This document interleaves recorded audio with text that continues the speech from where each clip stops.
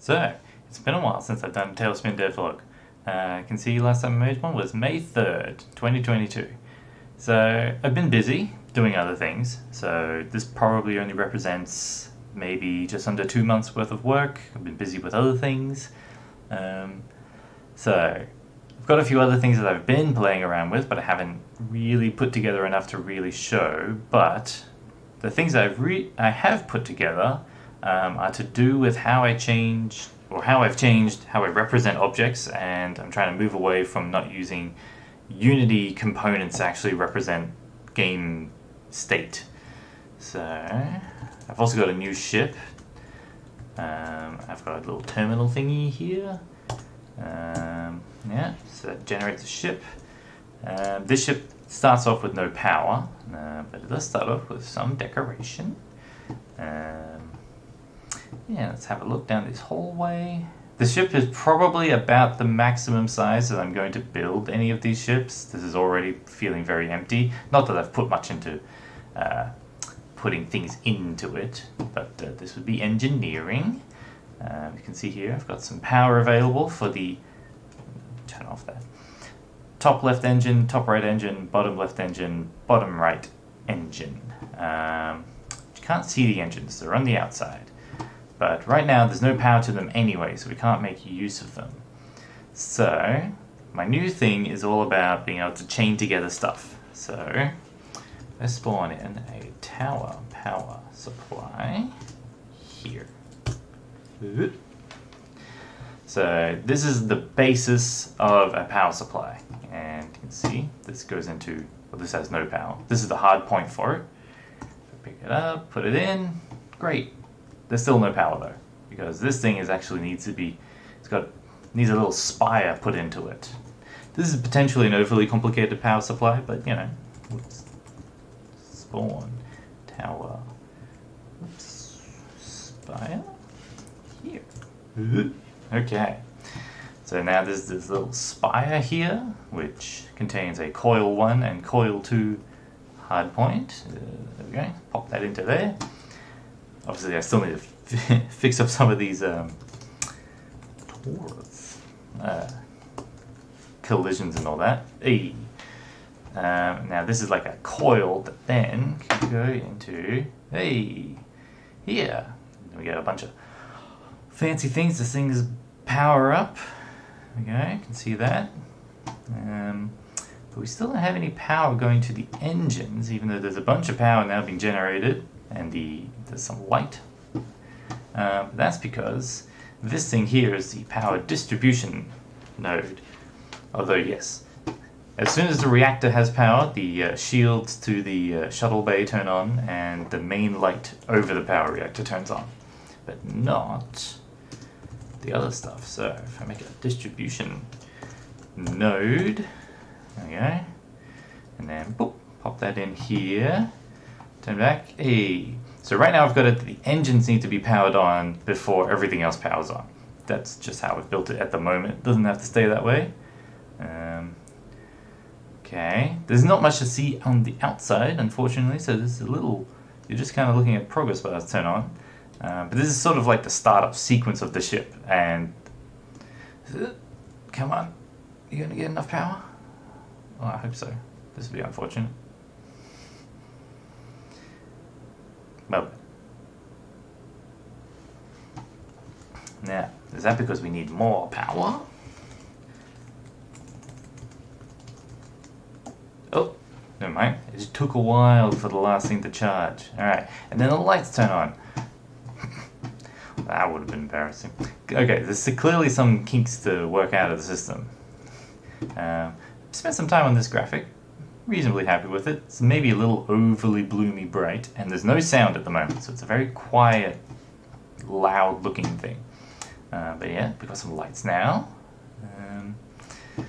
So these aren't actually real lights, these aren't area lights, they just really give that illusion though, don't they? I'll give you a quick look from the outside.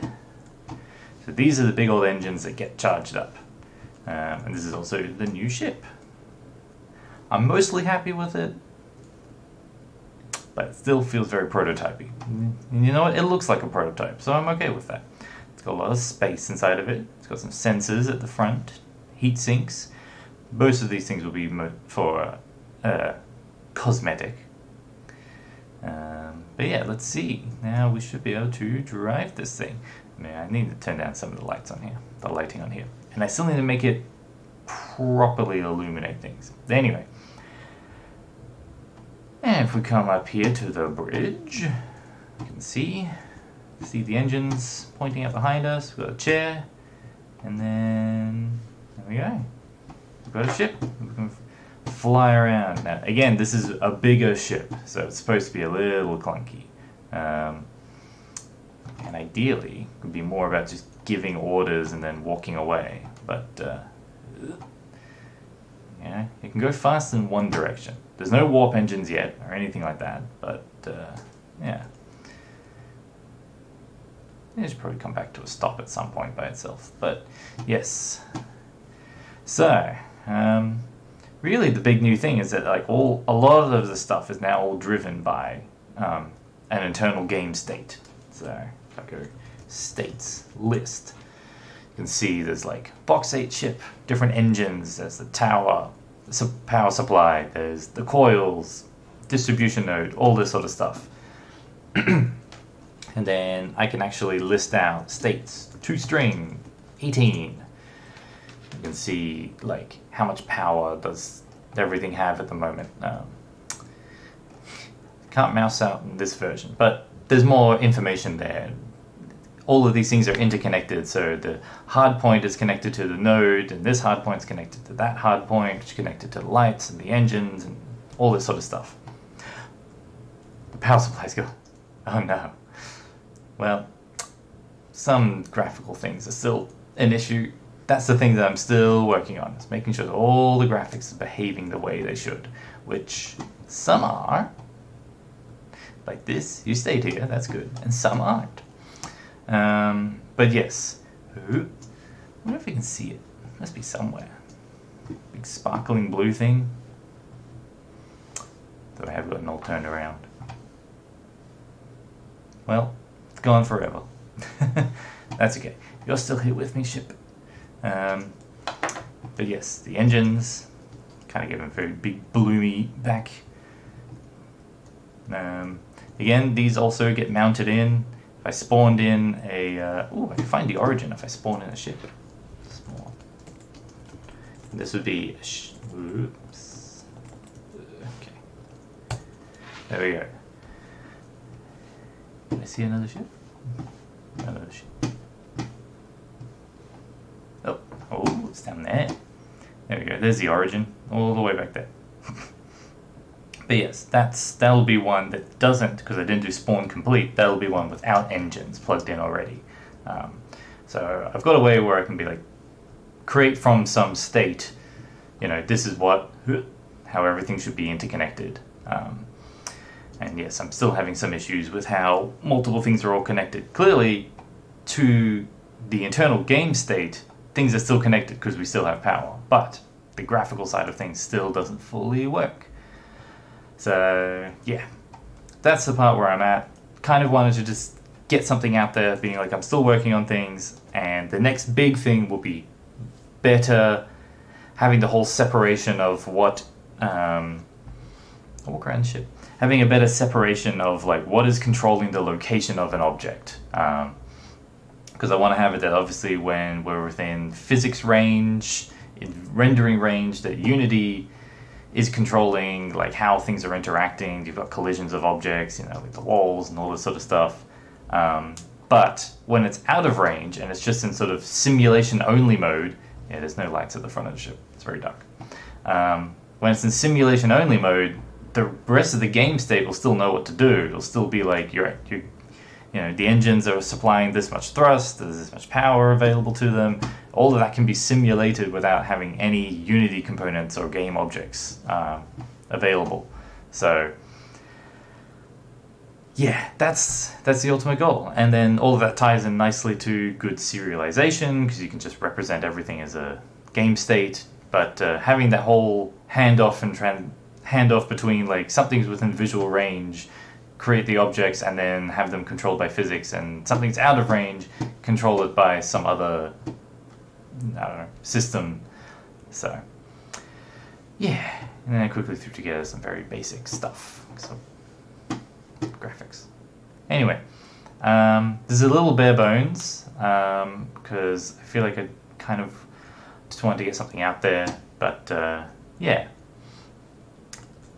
Get in the old chair. I'm going to fly back to the other ship. I'll have to find it first. But yes, the ultimate goal is having all the old systems in there, tractor beams. Oh, there it is, there it is, there it is, there it is. Making maybe some smaller ships again. I've been having fun making big ships, but they take a long time to put together. It's a good thing you can go fast in one direction.